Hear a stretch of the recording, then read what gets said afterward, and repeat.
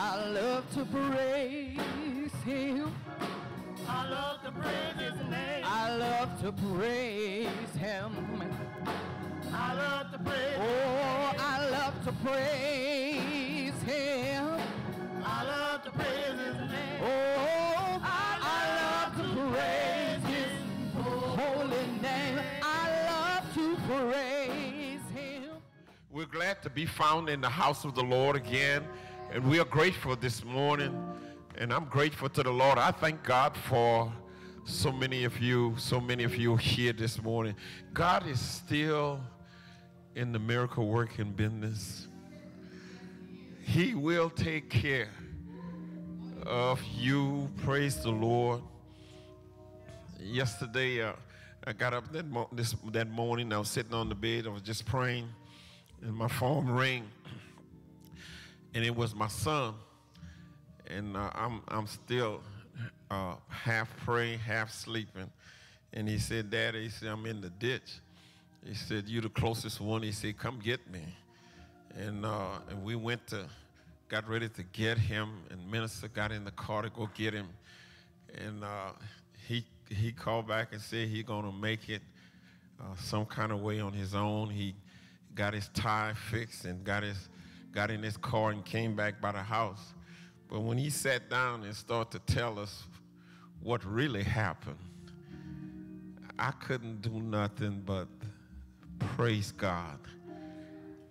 He didn't tell me that he lost control of his car, and the car spun around and went into the ditch and was in the water.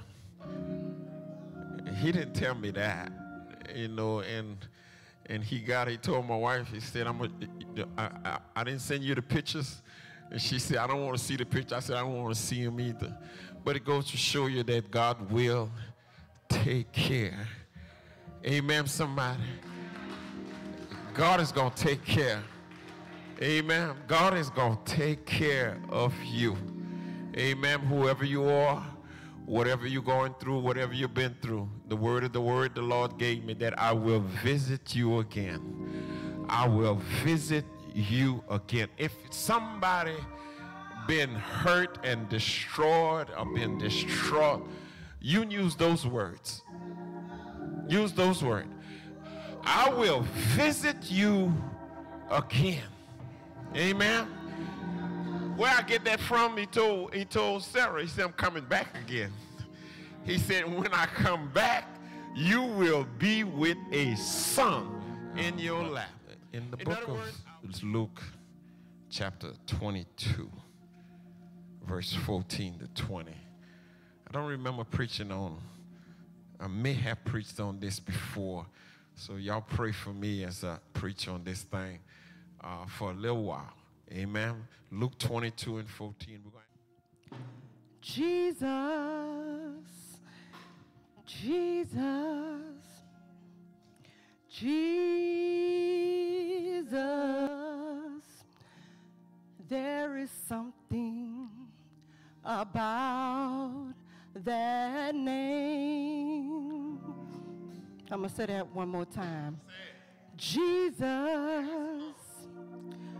Jesus, Jesus,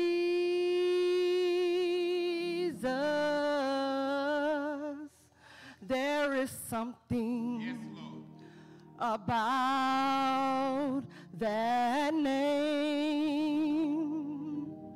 Mm-hmm. Master, Savior, Jesus,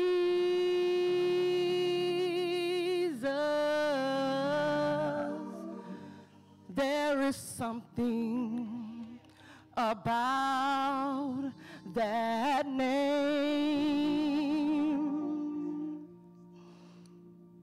Master, Savior, Jesus, let all heaven and earth proclaim. Kings and kingdoms shall all pass pass away, but there's something about that name. Hallelujah. Jesus, Jesus, Jesus. I love to call his name, y'all. Jesus, Jesus, Jesus. Whenever we're in trouble, you got to call on his name. There is something about that name. I don't know about you, but I always call him Master, Savior, Jesus.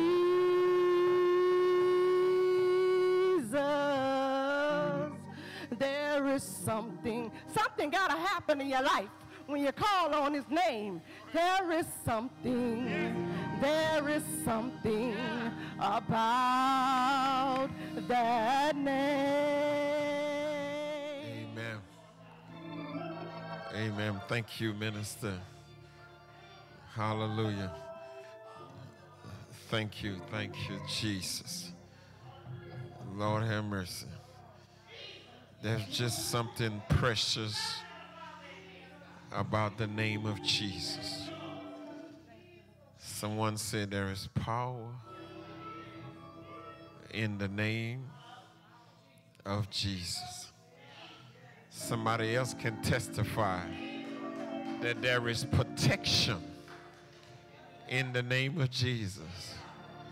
Anybody been covered by the blood?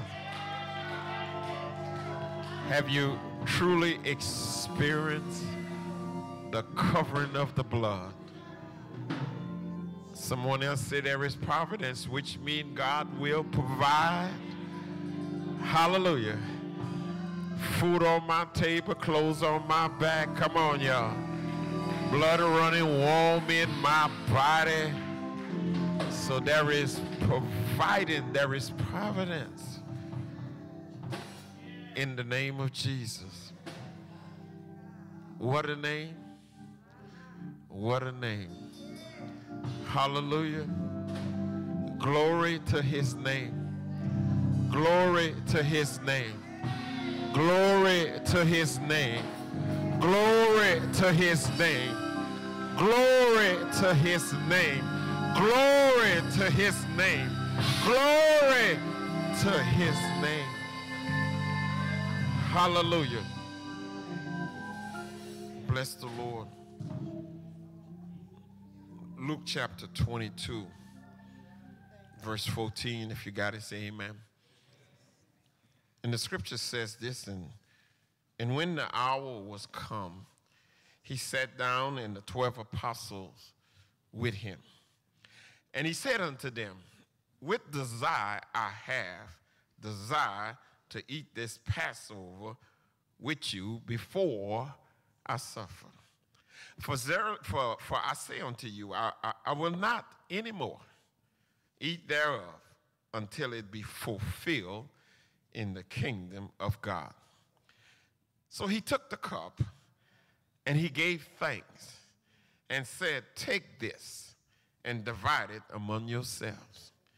For I say unto you, I will not drink of the fruit of the vine until the kingdom of God shall come.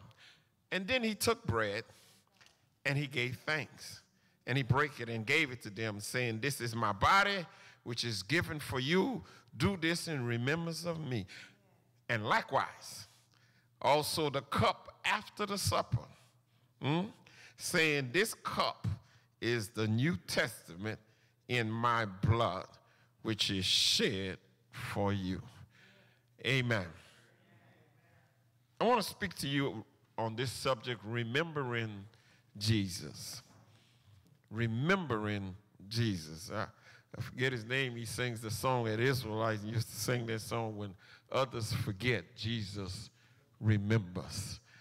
Amen. Y'all know that song? And when others forget, yes.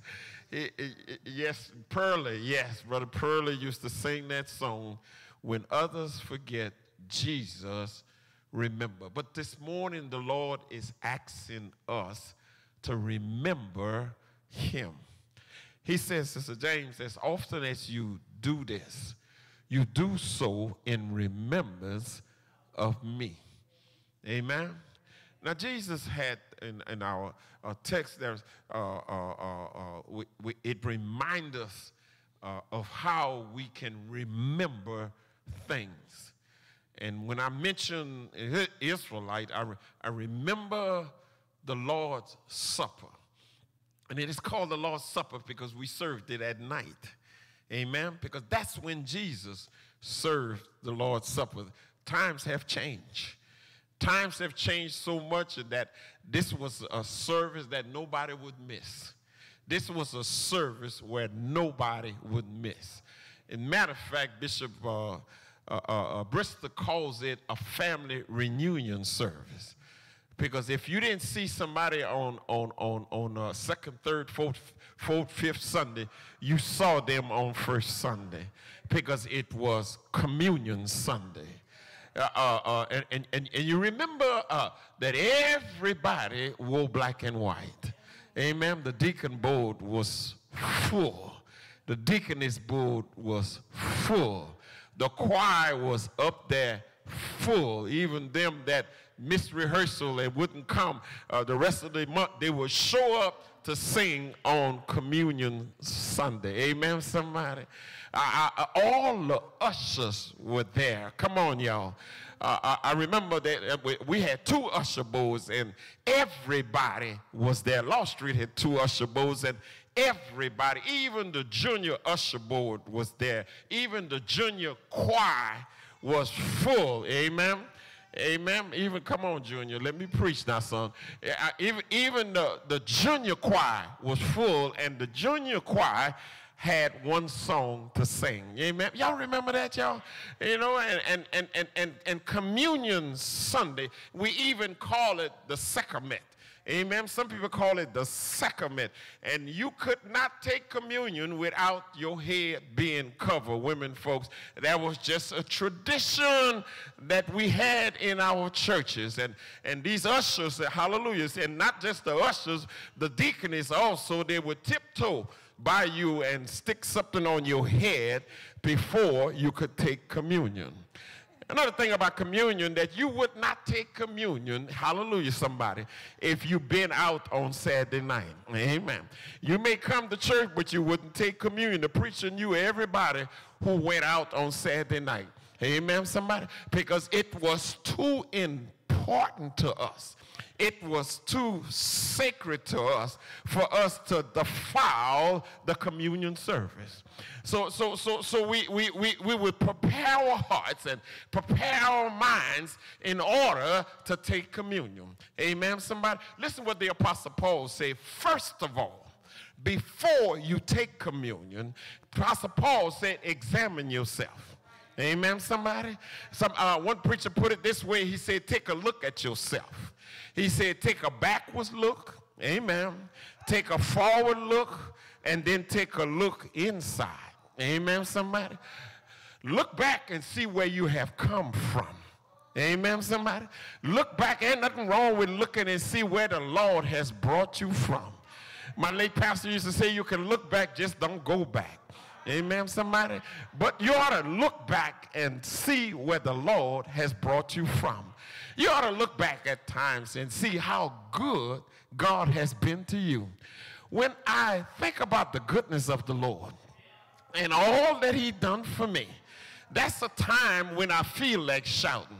Amen. Let me tell you something. We don't have to wait until the praise leader lifts us up.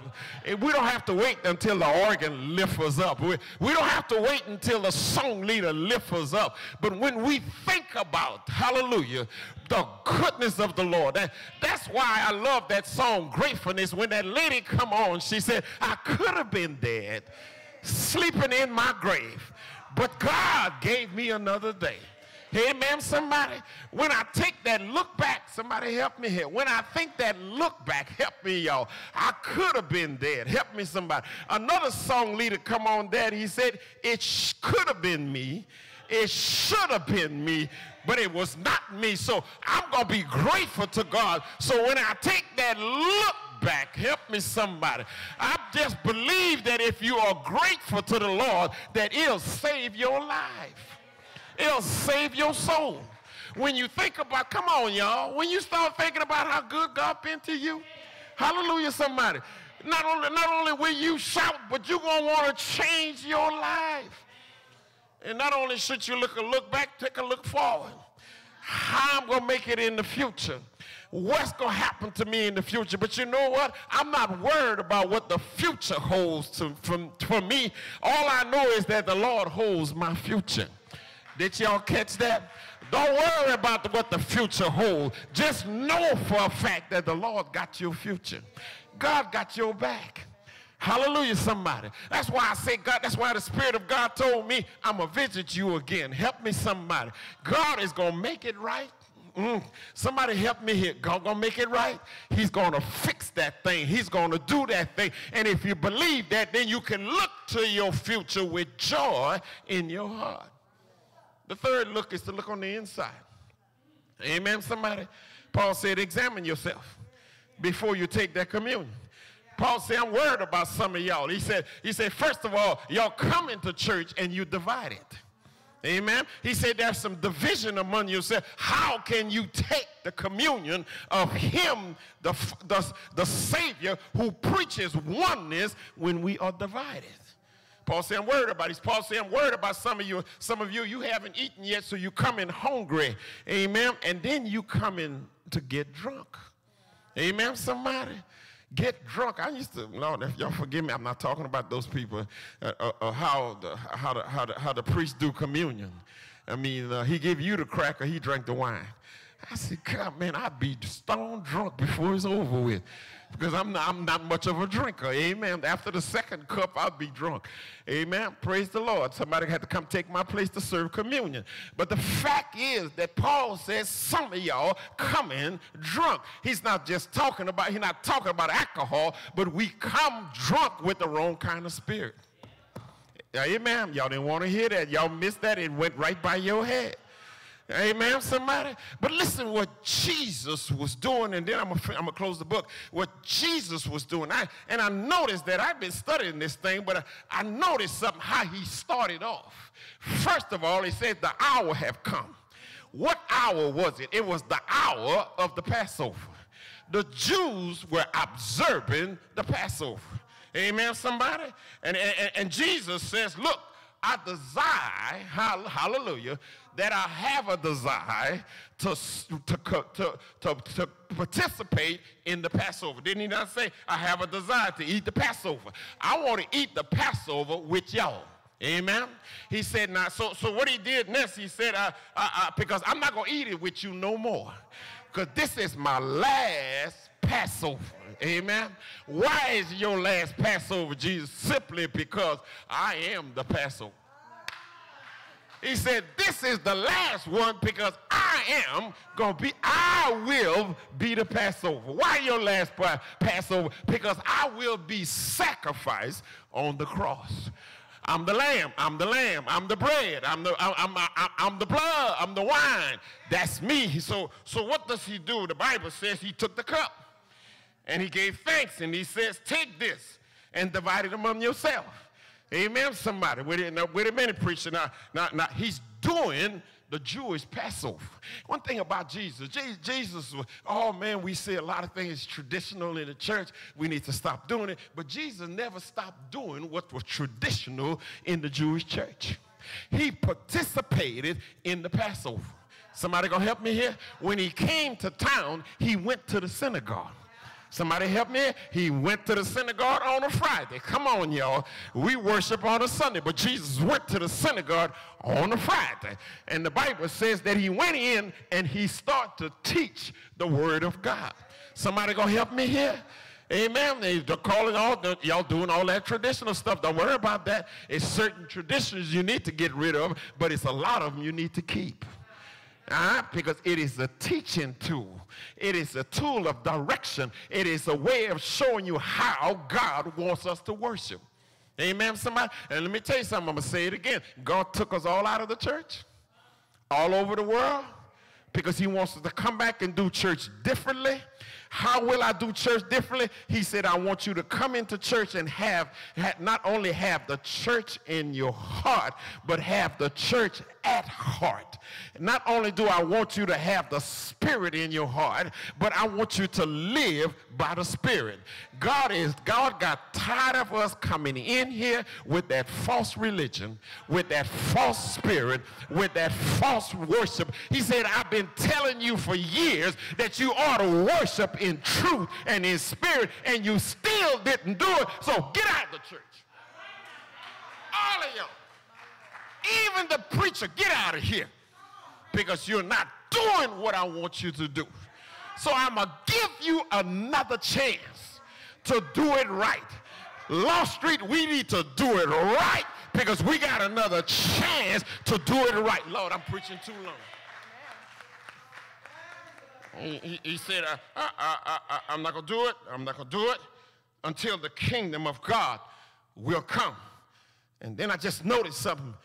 Did he not? He just passed them something, but he took the bread. Hallelujah, somebody. And he gave thanks and break it and gave it to them. I'm going to say this, I'm going. Okay, he said this, I'm going. The first time he got the wine, got the juice and the wine and the juice and the bread, he said, pass it among yourselves. The second time he gave thanks, he broke it, and he passed it out. Y'all missed that? You missed that? Okay, let me come back again. The first time, they passed it among themselves. The second time, he passed it out. So what you're saying, he did the Passover, help me y'all, and then now he said, I'm going to institute a new covenant for you. I'm going to do a new thing among you. You're going to have a new covenant, a new communion with you. So this is what I'm going to do. I'm going to give thanks, I'm going to break it, and then I'm going to pass it out. And the Bible says he took the cup. Did he not take the cup before? But he took the cup again, because now he's doing the communion service. Amen, somebody? He said, I'm going to do a new thing. Hallelujah, somebody. Ain't we all right up in here? We're going to do a new thing. Somebody help me here. Amen, somebody. You know, we starting with the way we doing the singing and the praying and the worship up in here. It's a new thing. Why? Because God going to institute a new thing. Somebody help me here. Pandemic come and wipe it out. Pandemic came and wash it out. Pandemic came and push it out. Pandemic came and closed the doors. Pandemic came and shut the organ off. Pandemic came and turned the lights off. Pandemic came and turned the air conditioner off. But the Lord came back and said, I got a new thing. Ain't God all right? I got a new thing. Somebody go help me here. He said, I want you to worship. Ain't God all right? In truth and in spirit. Ain't the Lord worthy to be praised? Hallelujah. He said, when you come in here and say, I'm going to praise the Lord anyhow. So when trouble come your way, praise God anyhow, because he's truly worthy to be praised. If you got to cry, praise the Lord. If you laugh, praise the Lord. If you're hungry, praise the Lord. If you're broke, praise the Lord. If you got food on your table, say thank you, Lord. If you got clothes on your back, thank you, Lord. If you can't pay your bills, thank you, Lord. Hallelujah. Why, Pastor? Because, Lord, grandmother said, he's a way maker. He'll make a way out of no way. Hallelujah. He'll mend your broken heart. He'll dry your tears away. Ain't God all right? Say yeah. I said, say yeah. Hallelujah. He said, I can't do it no more. Why, Jesus? Because I got to go to the cross. Hallelujah. They're going to stretch me up, Lord. They're going to raise me high and stretch me wide. Ain't God all right? I'm going to die. Didn't he die? But early, I say early, Sunday morning, he got up with all power.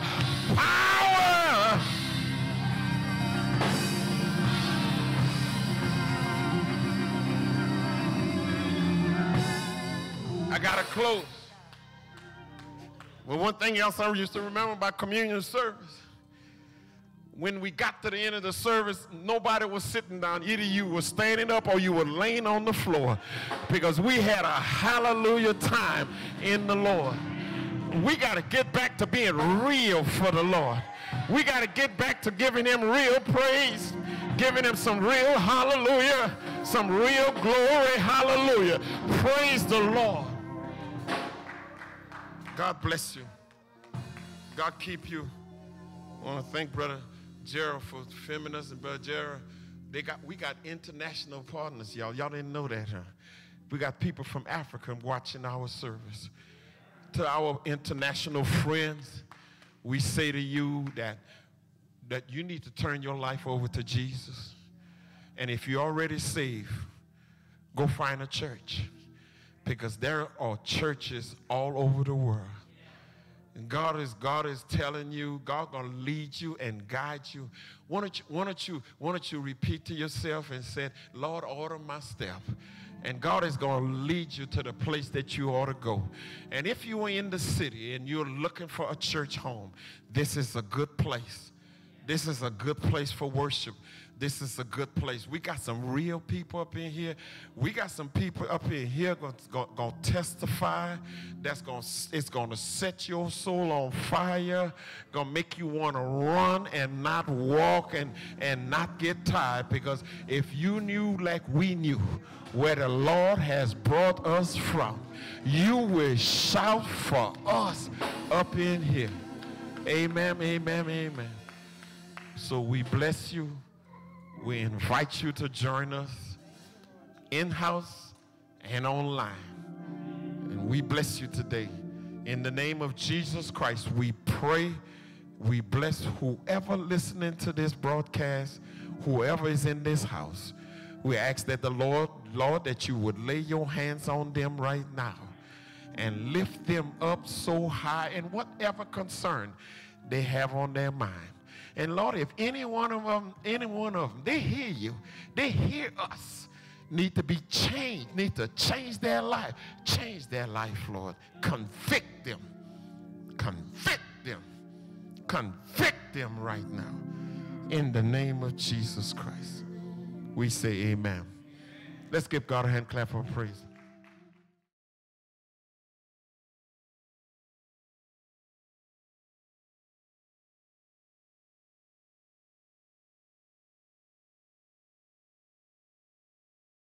Let's get ready for our communion service. Amen. Because you haven't been led as we believe by the Spirit of God. We receive the Lord Jesus Christ as our Savior. Church. And on a profession of our faith, having been baptized in the name of the Father, and of the Son, and of the Holy Ghost. We do now, in the presence of God, angels in this assembly most solemnly and joyfully enter into covenant with one another as one body in Christ. Church. We engage, therefore, by the aid of the Holy Spirit, to walk together in Christian love, to strive for the advancement of this church in knowledge, holiness, and comfort. Amen. To promote his prosperity and spirituality, to sustain his worship, ordinance, discipline, and doctrine. Church. To contribute cheerfully and regularly to the support of the ministry, the expense of the church, the relief of the poor, and the spread of the gospel through all nations. We also engage to maintain family and secret devotion, to religiously educate our children, to seek the salvation of our kindred and acquaintance. Church. To walk circumspectly in the world, to be just in our dealing, faithful in our engagement, and exemplary in our deportment. To avoid all tattling, backbiting, and excessive anger. To abstain from the sales and the use of intoxicated drinks as a beverage, and to be zealous in our effort to advance the kingdom of our Savior. Then we further engage to watch over one another in brotherly love. To remember each other in prayer, to aid each other in sickness and in distress, to cultivate Christian sympathy in the feelings and courtesy in speech. To be slow to take offense, but always ready for reconciliation and mindful of the rules of our Savior, and to secure it without delay. We moreover engage that when we remove from this place, we will, as soon as possible, unite with some other church where we can carry out the spirit of this covenant in the principle of God's word. All together, and now unto him who brought again from the dead, our Lord Jesus, be power, glory forever. Amen. Pray. Amen. Master, thank you for what Jesus has done for us. While we looking inwardly and outwardly, Lord, let us remember the sacrifice that your Son made for us. He's the Passover. He is the Lamb. He is the Lamb of God who died for our sin that we may have eternal life. Oh God, we're so grateful to you. We're so grateful for this communion service. We're so grateful for each and every one of us who participate in this service. Bless them right now in the name of the Father, the Son, and the Holy Ghost. Let the church say amen. Amen. As they were eating, Jesus took bread. He broke it, he blessed it, and he gave it to them. He said, eat, for this is my body. Shall we eat?